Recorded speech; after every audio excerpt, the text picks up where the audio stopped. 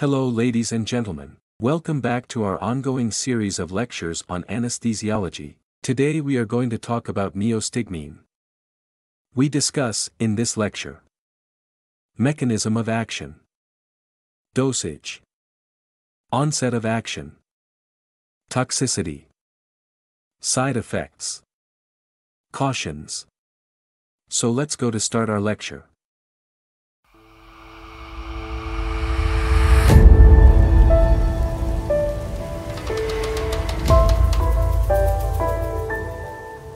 Neostigmine.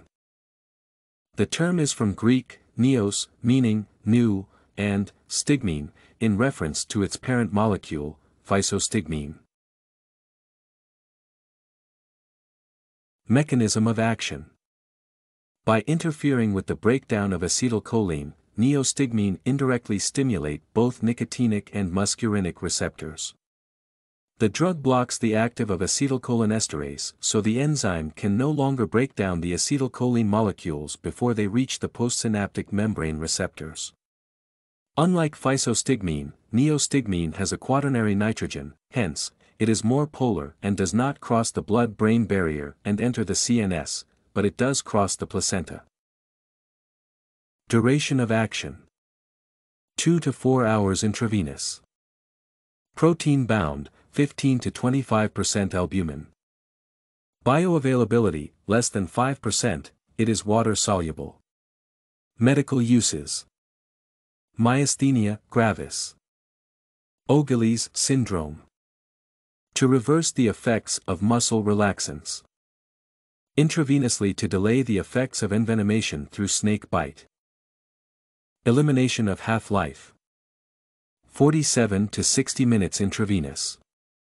51 to 90 minutes intramuscular. 42 to 60 p.o.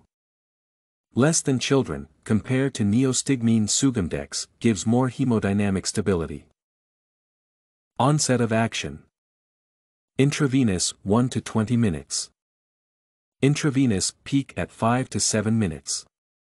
Intramuscular 20 to 30 minutes. Oral 4 hours. Available strengths: intravenous 0.5 mg per milliliter and 1 mg per milliliter, oral 15 mg tablets. Dosage: intravenous 0.03 to 0.07 mg per kilogram. Always give slowly over period of 2 to 3 minutes. Can be given in pregnant and lactating mothers.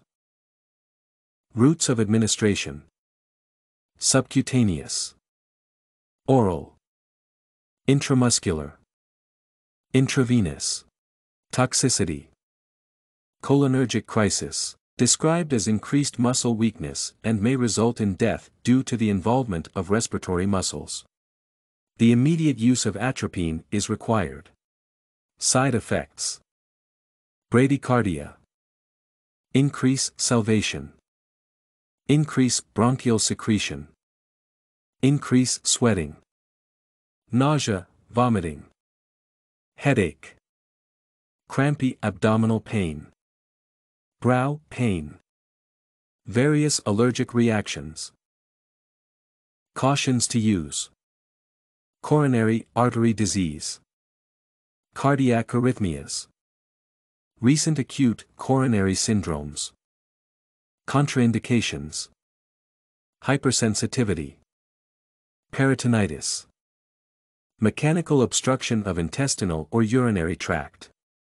Anesthesia with Dr. T.